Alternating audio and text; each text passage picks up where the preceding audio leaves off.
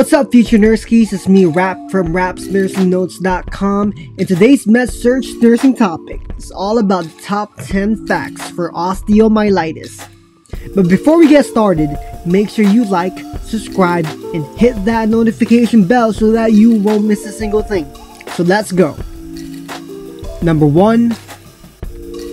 Osteomyelitis is when the bone becomes infected. That results in inflammation, necrosis, and stimulation of new bone formation. Number 2. Since the bone is poorly vascularized compared to other organs, infection of the bone is very hard to treat.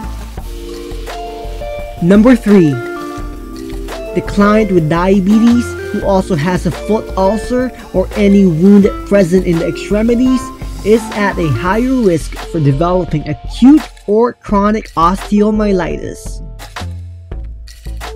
Number 4.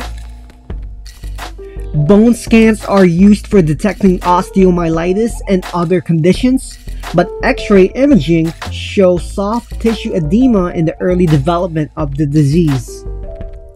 Number 5. An abscess, which is a collection of pus, can form if osteomyelitis is not treated promptly. Okay, great, we just finished number 5, and if you find this content valuable in any way, shape, or form, please like and hit that subscribe button because it helps my channel so much and it encourages me to make more videos like these. Again, thank you. Alright, so let's finish what we started. Number 6. Clinical manifestations in the acute form are pain experienced locally, presence of edema, erythema, and fever greater than 101 Fahrenheit degrees or 38.8 Celsius degrees. Number 7. Clinical manifestations in the chronic form are skin ulcers, localized pain, and drainage. Number 8. Medical management includes antibiotics lasting 3 up to 6 weeks and surgical removal of the affected body part if medications are not effective. Number 9. Nursing management includes reducing pain, promoting mobility, and preventing infections.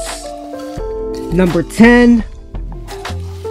Patient education includes telling the client to call the healthcare provider if pain increases or if they can no longer handle the weight on the affected extremity.